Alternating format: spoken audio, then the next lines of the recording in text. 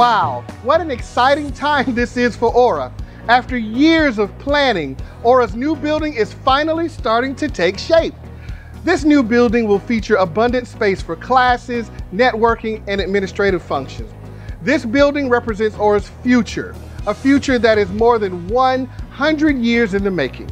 A future that will offer more innovative ways for us to serve our members, to serve you. Now, Amanda, what are the latest details on the construction progress? Well, Cliff, you simply have to pass by on I-4 to see we are making tremendous progress. The stairs and the elevator shafts have been reinforced and the steel frame is going vertical.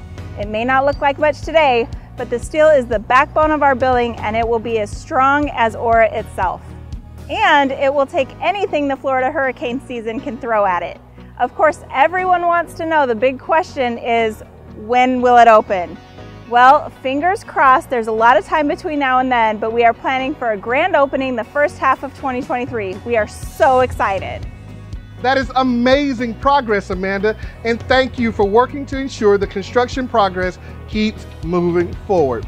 Now, I don't know about you, but I can't wait to see how we're going to use this space to develop new and innovative ways to serve our members and our community. The future looks bright at ORRA, and it's all about you.